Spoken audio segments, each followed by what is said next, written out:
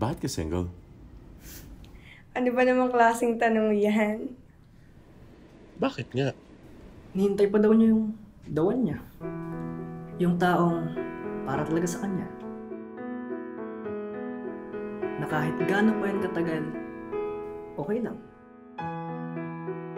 Kasi perfect sila para sa isa't isa. Paano ba malalaman kung siya na nga? Basta na lang siyang dadating. Ano? Sino naman yung ka-text mo? Anong wala? Tingnan mo nga, hindi ka nga matapos-tapos dyan. Text ka na text, kanina mo pa yung kausap. Ano? Saka pupunta? Saka pupunta!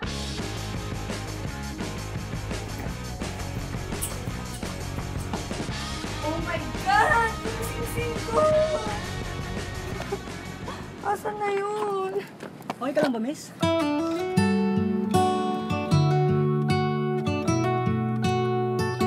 Mukhang malakas sa atin pagbangga ako sa'yo eh. Okay ka lang ba? Yung sing-sing ko kasi, hindi ko mahanap eh. Huwag ka na malungkot. Hanapin natin, tara.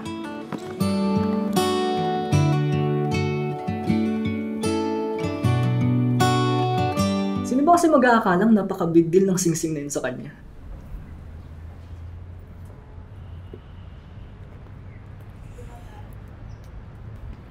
Ano, nahanap mo na ba? Wala pa eh. Di lang kasi basta sing-sing yun. May meaning yun eh. Uy, thank you nga pala sa pagtulong sa akin sa paghanap ng sing-sing ko ah. Kahit di naman natin nahanap. Ano ba kasing meron? Bakit parang sobrang importante ng sing-sing na yun sa'yo? Sa dinami-dami ba naman ng sing-sing na mas maganda pa siguro dun? Pwede ka naman yata bumili ng bago. Regalo kasi sa akin ng mga magulang ko yun nung bata pa ako. Sabi nila, ilagay ko daw sa daliri ko kung saan ko nilalagay yung wedding ring. Bakit yan?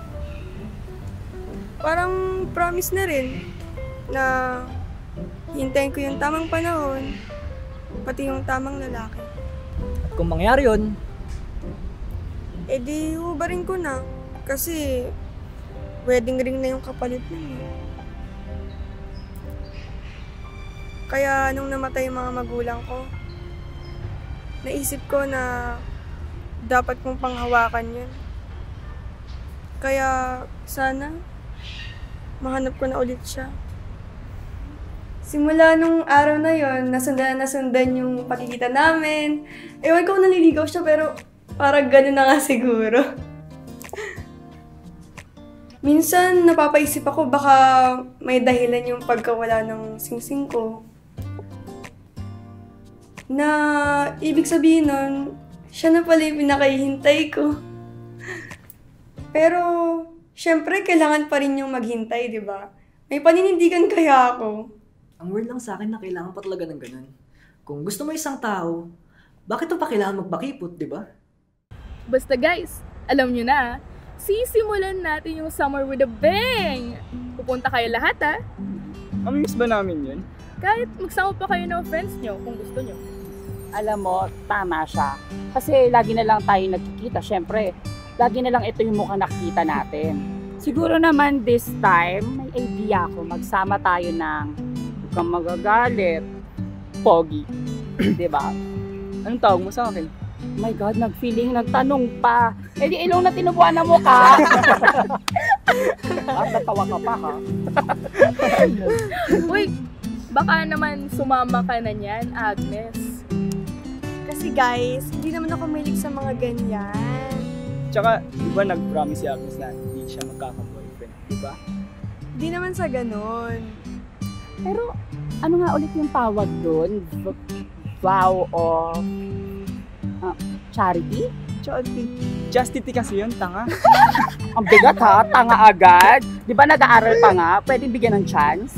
Di ba? Uy, si Maui! Uy! Hi guys! Hello! Kamusta? Ano ba yun? May inuman kasi sa bahay bukas. Eh, itong kaibigan kong si Agnes, ayaw talaga sumama. Feeling kasi namin na kapag pupunta ka, makakapunta rin si Agnes. Guys, ano ba? Nakakahiya. So, Kita-kita na lang bukas. Hey! Mahita pala ako. Sige. Let's na ako ah. Bye-bye! Bye! Bye! May kasabihan nga na kung ayaw masundan ng tukso, huwag kang umastang interesado.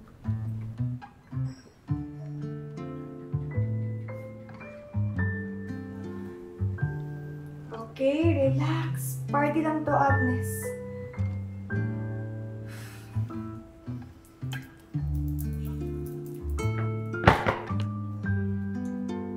Uy! Oh my God, guys! Pumunta nga kayo! Walwala na to, tara!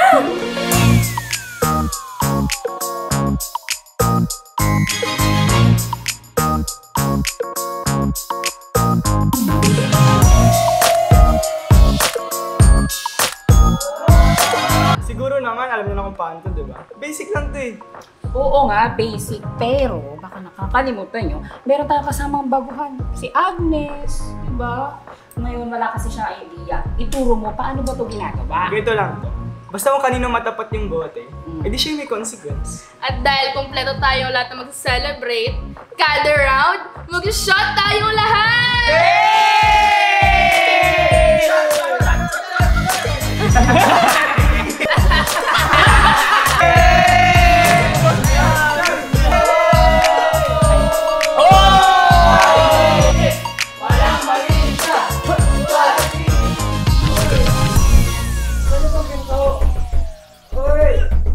Oy, Agnes.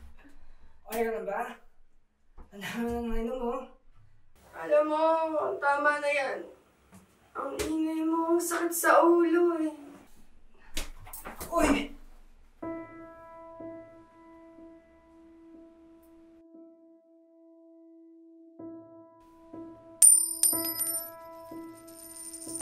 Nasa iyo yung sing-sing ko!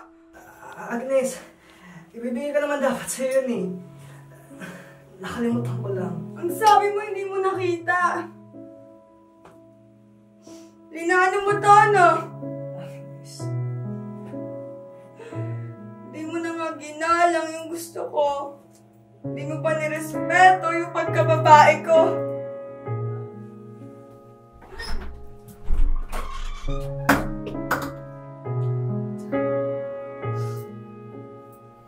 Nung una, siguro. Oo. Trip-trip lang. Pero nung tumagal kasi, na-realize ko na gusto ko na talaga siya. Munti ko nang isuko yung pinaka-inaasam ko. Para lang sa gusto ko sa mga oras na yun. Anong nangyari pagkatapos ng gabing yun?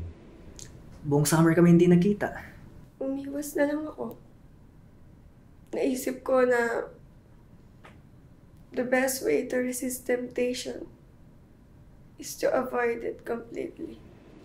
So, bakit ka single? Hinihintay ko pa rin kasi si the one. Naghihintay din kasi si the one.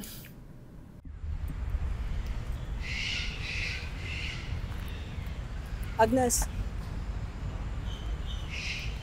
may naiwan ka yata dun sa party.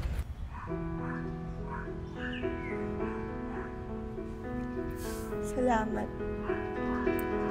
Oh, ano yung suot mong sing-sing? Eto ba? May nagsabi kayo sa akin, nasuotin ko daw tong sing-sing na to sa daliri kung saan nilalagay ang wedding ring. Para din daw siyang promise na kung saan hintayin ko yung tamang panahon at yung tamang babae. Huwag nang mag-alala, kaya ko nang tumayo mag-isa, ayusin ang sarili at edi ko ang bibig.